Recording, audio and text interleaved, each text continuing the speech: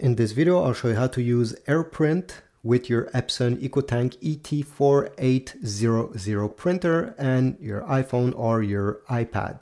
You first need to connect your printer to your Wi-Fi network, the same that your Apple device is connected to. So both need to be on the same network. So let's start by doing this on the printer itself.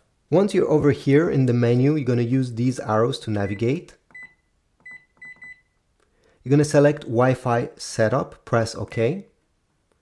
Press OK once more once Wi-Fi recommended is on the screen. Press OK. Select Wi-Fi setup wizard, press OK. And now it will search for all the Wi-Fi networks that are around the printer. You should see yours appearing in just a few seconds in the list that will be presented to you. Go down and select your Wi-Fi network. This is mine. I'll press OK once I'm over it.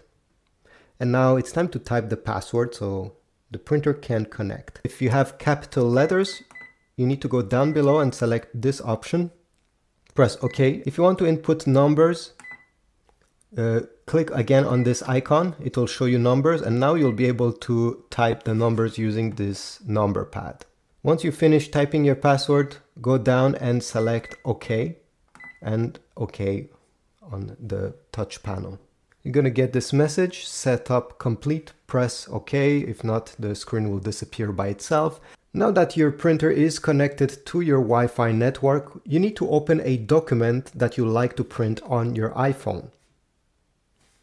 I went into my files and found this one. If you want to print a web page from Safari, you simply need to click this icon, the square with an arrow, then swipe down until you see print. Click on it. If you have a file that you want to print, you need to find the same icon, a square with an arrow pointing up. Click on print, and you're going to have this screen. We need to first of all make sure that under printer, your printer is detected and is selected. If you don't see it, click on printer. And usually it will take a few seconds. The phone will scan for all the printers that are on the same Wi-Fi network. So again, make sure that your iPhone is connected to the same Wi-Fi that you have connected your printer to. If not, you won't see it over here. Select your printer. You're going to have a blue check mark. Go back. And now it's time to modify a few settings down below. Presets, you can leave it to none. Copies, well, select the number of copies you want, so I'll just leave it 1. Print in color or black and white, this is up to you. Paper size, if you're going to print on just a regular piece of paper that is available everywhere in North America, it will be letter size, so just leave it to letter. Then you have media quality, click here, and if you're going to print pictures or graphics with many small fine details, I highly recommend you select best. Simply drag from normal to best. A text or something that details are not very important, leave it to normal. I don't suggest you select draft anytime because the results are not good in my opinion for anything.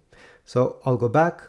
And for layout, well, most people won't need to change anything over here, but you can go so you can have how many pages per sheet. So let's say you had 4 different pages and you want to combine them on one single piece of paper. Well, you can do this over here. Borders, you can select if you want borders or not, and flip the orientation of the page. But again, not many people will use that. All right, so when you see that every settings are fine, your printer is selected and all the settings are fine, you're gonna press print, extend this tray. On top here, you're going to see the progress bar. It will simply tell you that it's actually printing. And here we go. We got our print. Now I showed you how to print, but how can you scan and get the results on your iPhone? Unfortunately, you cannot do it as easy as it is to print. You need to download the Epson app to have access to this feature. It only takes a few minutes, don't worry. Let me show you how. So you're going to open the App Store on your iPhone. Go into the search over here, lower right side. Go over here and type Epson. Press search. Then you need to download the Epson Smart Panel app. Click here and download this app. Open the app once it's downloaded. Press agree. Press OK. Then here you can press on back. Select which kind of home display you want the app to have. Honestly, the easiest one is simply select use tiles on the lower right side. And here we go. This is the main menu of this app. Press on the plus icon to add the printer. Press next. Press allow once. Press no. Press connect to a product already on Wi-Fi. Press allow. Here select your printer ET-4800 series. It will be connected. You're going to get the blue check mark. Press OK. If you have a firmware update available, it will be shown here and you can press start to update your printer. I recommend it, but this is not the goal of this video, so I'll cancel this. And now how to scan. Well, this printer has two different scanners. So let me show you how to input paper in, well, both of these scanners. So the first one is a pretty basic one. If you lift this lid, this is the scan glass. Take the paper you want to scan, place it facing down with the top part of your page on the right side. Now we need to align the corner that is right over here with the corner with an arrow of the scanner. So simply drag the paper until both the corner of the paper and the corner of the printer are touching. Close the scan lid. On the app itself, you're going to press on the green scan button. Over here, document source, you can leave it to auto detect. It will detect if you have put paper over here or on the automatic document feeder that I'll show you in just a few seconds how to use it. Make sure that these settings are okay with you. So what type of page of document you have input. Do you want to scan in color or black and white? The resolution, leave it to 200 dpi for anything that is, let's say, text with some small graphics. But if you're scanning a picture or a document with fine details, press here and select the highest number, which is 600 dpi. It will take more time to scan, but it will give you very fine details that are sometimes important if you're scanning a painting or a picture, stuff of this nature. I'll leave it to 200 dpi. Otherwise, don't touch the other settings. I didn't have much success with them, to be honest. But over here you can remove the background. Then image format. If you're scanning some text, leave it to PDF. This is what most people are using. If you're scanning a picture or artwork, select JPEG. So I'll leave it PDF and press the start button to start scanning. It will take a few seconds. If you have selected 200 dpi, at around 30 seconds it should be on your screen. If you have selected 600 dpi, it will take even triple the time. Here you go. The scan is done and you'll get a preview on your screen. You can zoom in, zoom out to make sure that all the details that you want have been captured.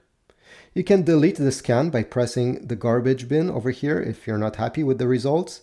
You can resize it by cropping, pressing the second button over here.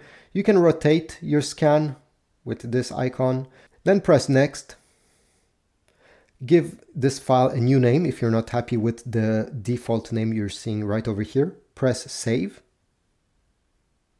And you'll be able to save it on your iPhone. If we go back,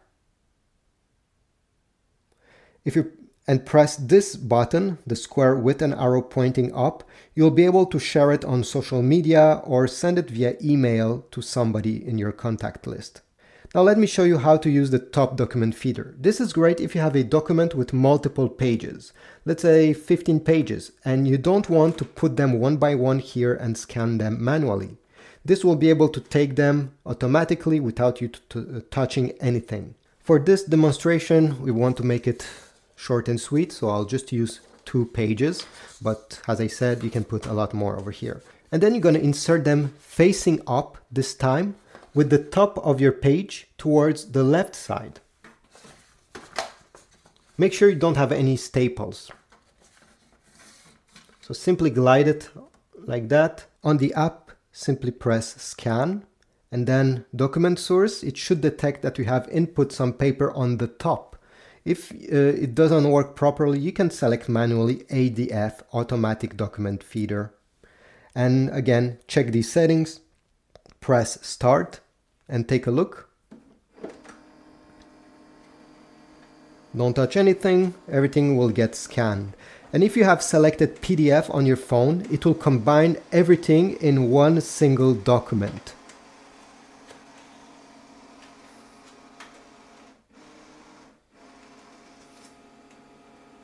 It's not able to scan on both sides of the paper. This is something that you need to keep in mind. Alright, we got our results. You're going to see your pages down below and you'll be able to see them by clicking them and going through them. Again, everything on the right side, you can delete a page, crop them, rotate them. Press next, give a new name, press save, or press this button to share it on social media or emails. So this is about it. This is how you use this Epson printer with your iPhone. If you want to support my channel, please check the Amazon affiliate links down below. Every time you purchase some ink for your printer, paper, or even a brand new unit, you support my channel since I get a very small commission from Amazon. Thanks for watching, like, subscribe, and I'll see you in the next video.